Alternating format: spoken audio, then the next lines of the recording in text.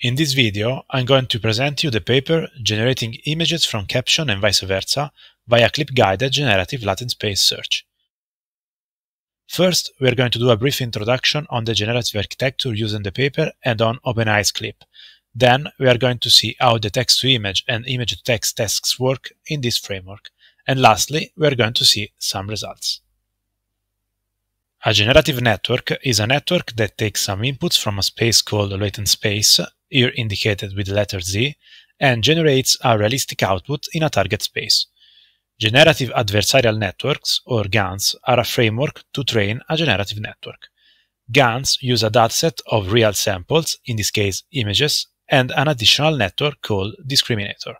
The discriminator is a classifier trained to distinguish between real images and images generated from the generative network. As you can see in this step, only the discriminator is trained. The generative network is instead trained to generate images that make the discriminator classify them as real.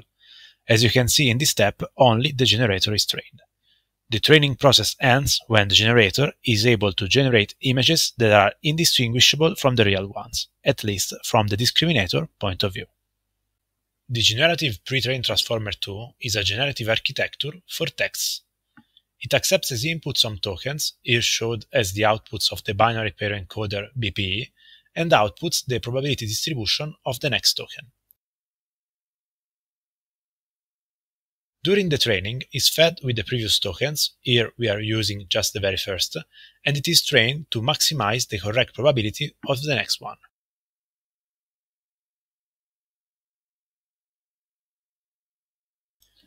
This training process is repeated using all the available tokens.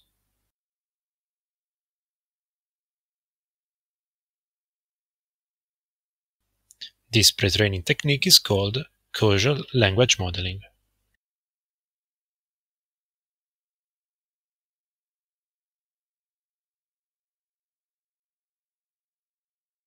To generate text, we can use the initial token as latent space and select as next token the one with the highest probability. We can then add the predicted token to the input once and keep generating new tokens until the stop token is produced or a maximum sentence length is reached. OpenAI released Clip early this year. To do the contrastive language image pre-train, OpenAI's team scraped the internet to build a massive dataset of images and text pairs. Clip is composed by two encoders, a transformers-based text encoder and a convolutional neural network-based image encoder. Both encoders encode the inputs in a space of the same size. Here I am indicating with T0, T1 and so on the encodings of the text inputs, and with I0, I1 and so on the encodings of the image inputs. If we compute the outer product of those vectors, we obtain a matrix in which each element is a distance between the encodings of every possible pair of training samples.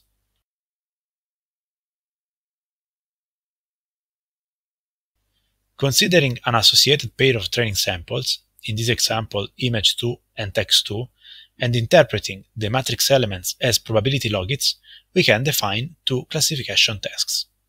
One consists in classifying the text with the corresponding image, and the other in classifying the image with the corresponding text. This training process creates two encoders that encodes images and text that contain similar concepts into similar vectors. In our proposed framework, ClipGlass, for the text-to-image task, we use a target text, an image generative architecture, and clips encoders. We firstly compute the embeddings of the target text using the text encoder. Then, given a Z, we compute the similarity between the embeddings of the generated image and the ones from the target text. We also compute the discriminator output of the image. Our objective is then to maximize the similarity between those embeddings and classify the image as real. We have used a multi-objective genetic algorithm to find the Z that fulfill those objectives. We then use the pseudo-weights technique to select the most realistic solution according to the discriminator. We have also carried out the optimization without the discriminator and using a single objective genetic algorithm to assess its importance. In the same way, for the image-to-text task, given a target image and a text generative architecture, in this case GPT-2, and Clip's encoders, we have used a genetic algorithm to find the Z that generate the text which embeddings are most similar to the ones of the target image.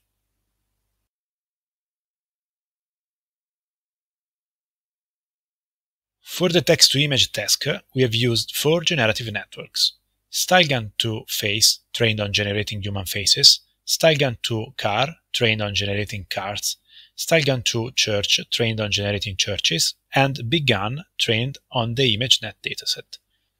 For the image-to-text task, we have used the GPT-2 text generator, and we selected some random target images from the ImageNet dataset. These are the results for the domain-specific target text using StyleGAN2 Face.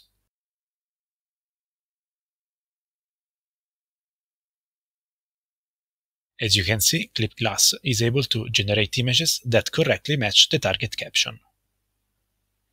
These are the results for the domain-specific target text using StyleGAN2 Car.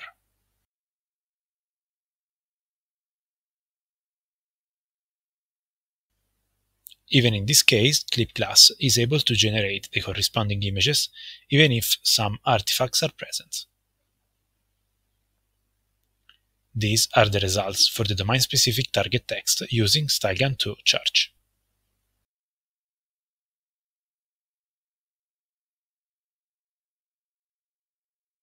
Here you can see some watermark artifacts caused by the dataset used to train the generative network.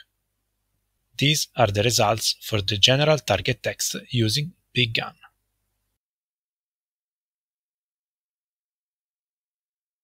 The images resemble the target text, but major visual artifacts are present in this case. Here you can see that when using the target text, the face of a blonde girl with glasses, only the domain-specific GAN is able to generate the correct image. When using as target text a blue car in the snow, only StyleGAN2 Car is able to generate the requested image.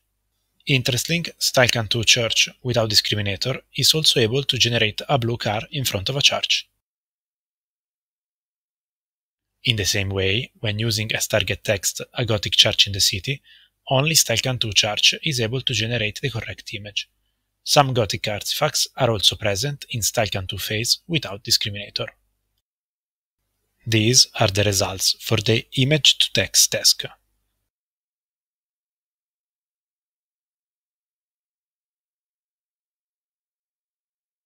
As you can see, for this target image, ClipGlass is able to generate the correct caption.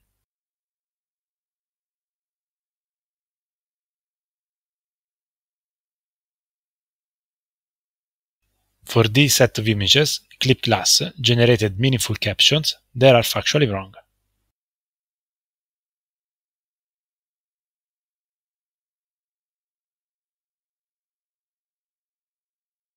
For this last set of images, ClipGlass generated some weird captions that are somehow correct. Thanks for watching. The source code of ClipGlass and an online demo are available at this link.